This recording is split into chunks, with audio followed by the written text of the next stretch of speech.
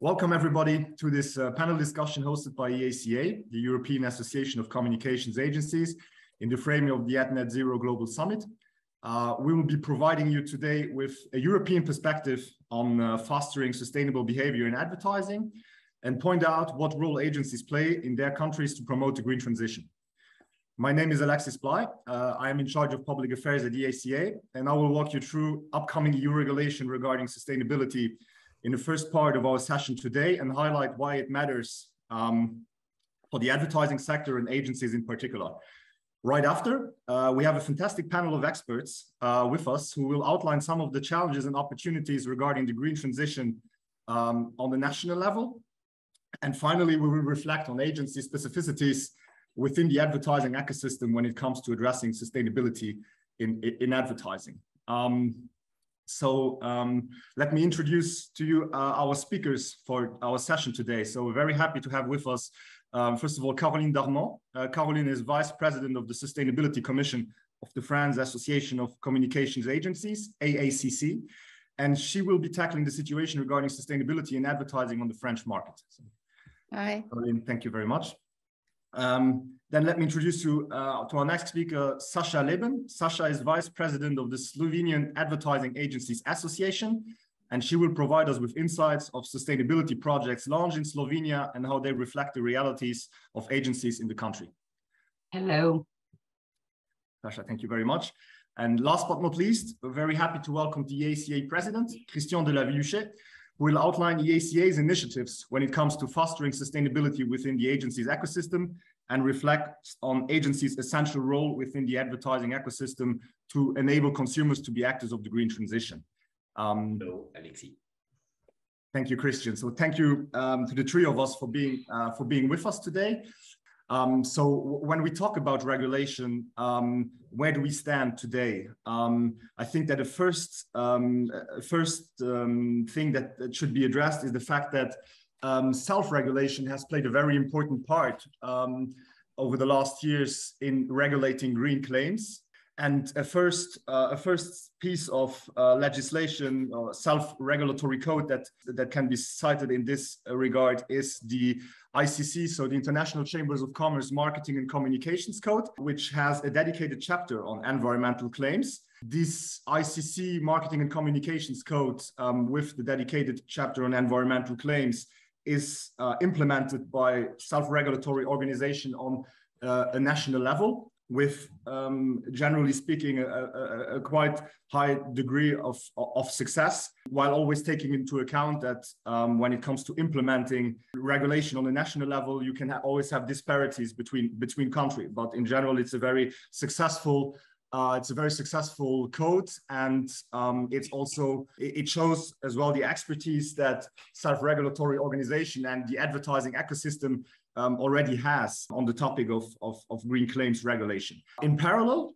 marketers, together with agencies and SROs on the global level. So when we talk about agencies on the global level, so this initiative has been backed by Voxcom, but also from the European perspective by the EASA, and on a global level by EACA from a self-regulatory point of view, is the global guidance on environmental claims, which is an initiative that was led by the WFA. And this global guidance on environmental claims identifies 6 key principles that marketers need to follow to make sure that they are seen as trustworthy and avoid that their brands are being accused of greenwashing. Nevertheless, the EU legislator, also in a quest to further harmonize legislative frameworks on a national level, has recently come up with a proposal to substantiate green claims in advertising. This proposal is supposed to amend the Unfair Commercial Practices Directive, which is a well-established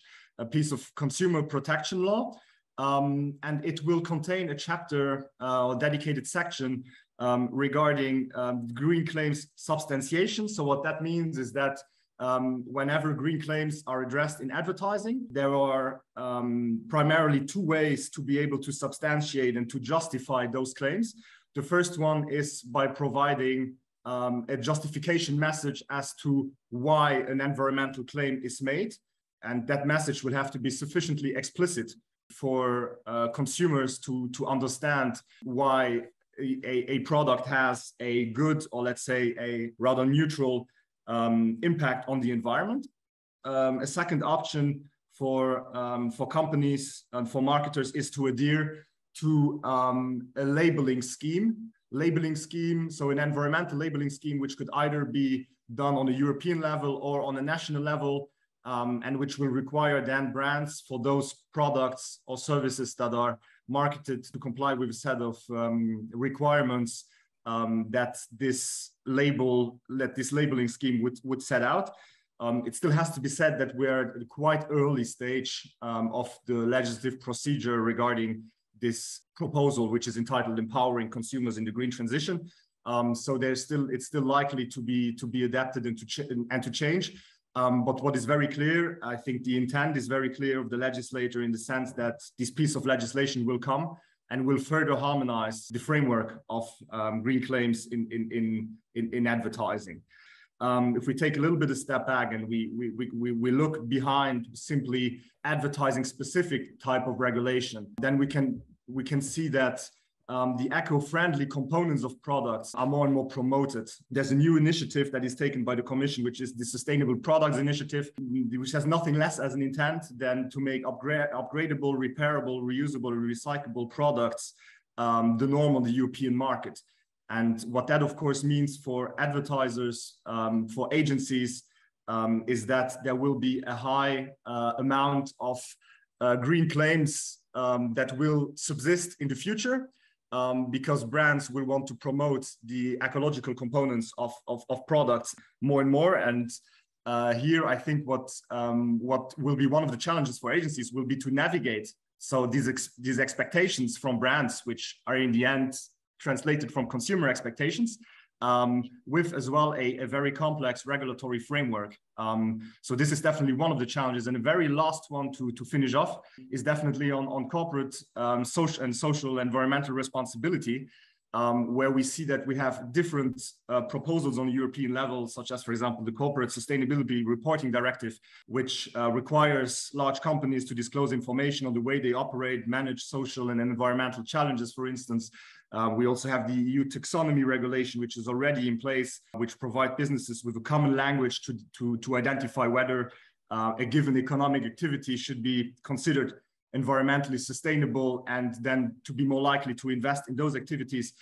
So what all that means is that we see that we have an increased amount of transparency that will be scrutinizing the entire value chain and the supply chain of companies and of economic activities. And what increased scrutiny means, of course, as well, is that managing reputational risks will become a more complex, an even more complex challenge than what it is today. And if we translate this to agencies, we know that agencies have a high degree of expertise when it comes to dealing with brand safety issues.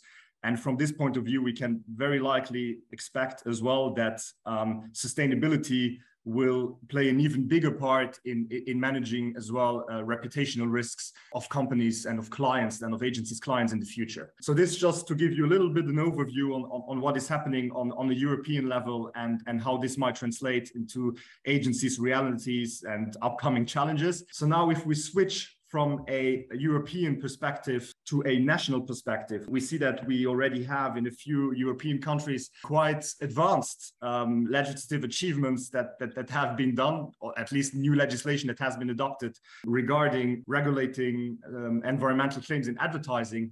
One of those markets being the French market. So Caroline, if I might ask you this first question, I mean, France has recently been implementing the so-called Loi Climat to prohibit advertising of fossil fuels, as well as implement stricter rules on environmental claims. How do you assess the situation? How do agencies actually comply with this regulation, and what are the challenges they are facing on a national level? As you say, mistrust against advertising has always been strong, but it clearly accelerated over the last few years, especially in France, as you mentioned, where many stakeholders like NGO, politicians, citizens also have been putting pressure to regulate advertising much more strictly because they see advertising as a cause for overconsumption mainly. So in France, this situation is now also prohibited with real sanctions, including financial one. And companies can be sued for greenwashing, which is already the case for Adidas and New Balance in France. And what is also very important is in this law is that they created a new codes of conduct called Contrat Climat. So this last point of Contrat Climat is very important because they give us agencies, but also all the actors of the ecosystem, advertisers, agencies, media, a framework to implement these changes in the law, and above all, to really engage in responsible communication. So a few words I promise about these climate contracts. They are there to show that we all understand the importance of the role of communication in the environmental transition. So that yes, all the actor, we advertiser, but we agency, but also advertiser, media, we are responsible enough to voluntarily commit ourselves in actions to reduce the environmental footprint of advertising. And no, we are not going to wait for the law to regulate everything. So this is very important. These climate contracts are structured around 5 axes: the products and services we promote, the behaviors we show, the way we produce, which is very important for our clients. For them, it's the first thing that we are going to show. The fourth axis is the effort we put on responsible communication training for all our employees. And the fifth one is about other commitments, especially in the media part. The first climate contracts were published on July 15, and they can be consulted by everyone on the platform, which is very important for us because NGOs, but also all citizens can consult this climate contracts. And of course, the AACC, so you mentioned it, the French Association of Communication Agencies, has signed its climate contract, as also many creative agencies, including Publicis, of course, or Havas, for example. You spoke about framework. These contracts give us a very good framework to implement the changes. A very good framework, for example, to raise awareness or train our employees on the subject, and sometimes give new meaning to our profession, which are currently under attack, particularly by the younger generation. This is also a very good framework to really play our role as advisors to clients in order to challenge them not only on the product services they want to promote, but also, and you spoke about it also, on the veracity of the messages they want to convey. It's also our role as advisors to say no if we feel that they are not yet advanced enough in the actions to talk about it, or that the subject is greenwashing or other washing. Now we have many washing, and that the reputational and the image risk of the brand is strong. In fact, all the engagements we can find in these contracts are new reflex to adopt, new ways of working. And just to finish on this question, unlike the digital transformation where we had to learn new trades with very technical side to understand, this CSR revolution in communication is very often common sense, values of our daily life to apply to our jobs as communicators. It's much less complicated, but it still requires us to transform ourselves within the agency with our employees and to involve our clients in this transformation. That's why at the Sustainability Commission of AACC, we have put in place many tools so that agencies don't start from scratch, which is very important for us. First of all, because it's always necessary to start and end with measurement, we developed with EY a reference framework to calculate the carbon footprint at the agency level and then for the production and distribution of campaigns. Then in partnership with ADEME, the French government's environmental agency, we created a course on responsible communication in open source. So it aimed at agency and their collaborators, but also for students. And this course is completed by a website that also gives practical advices, references partners in eco-production, for example, sources to read, and so on. We are constantly creating new tools to make life easier for agency on the subject and make them want to act. Among them, there is, for example, our MOOC to fight against stereotypes in advertising, or the CSR label Agence Active, which is a label dedicated to the communication consulting agencies profession with the guarantee of AFNOR certification. And only agencies that have made a good start on their transition can obtain this label. Okay, thank you very, very much, Caroline, for this very insightful state of play in France. And I really believe that the contracts are a very interesting approach to actively engage and responsibilize the advertising sector and agencies in particular as well to drive the change on the field. So thank you very much. Now shifting over to Saša. And Slovenia. Saša, can you walk us a little bit through the initiatives the Slovenian Advertising Chamber has taken regarding sustainable advertising and what the challenges are that you and agencies in Slovenia face when it comes to promoting sustainable behavior? In Slovenia, we have a bit different situation because Slovenian Advertising Chamber is an umbrella trade organization. And it's not just agencies, but also media association and advertisers association. So from our point of view, this was perfect setup because all the things that we were preparing for a year and launched this year in May was approved and committed by all three participants in the advertising industry. So we have closed the full circle of all the players in the sustainable advertising industry. So we prepared and launched the documents, and there are basically a commitment to sustainable advertising standards for all three pillars of advertising industry. We actually did sign also kind of contracts to pledge and commit to work and operate under those guidelines. And we also launched it in May to the public. Sustainability is not a necessity. It's not a choice. We have a responsibility to change the world for better and let us show our strength. This is something under what we communicate everything to also to the public. So our commitment initiative is done as a set of guidelines for any stakeholder in advertising circle. And it also has a kind of set of cheat sheets for instant impact.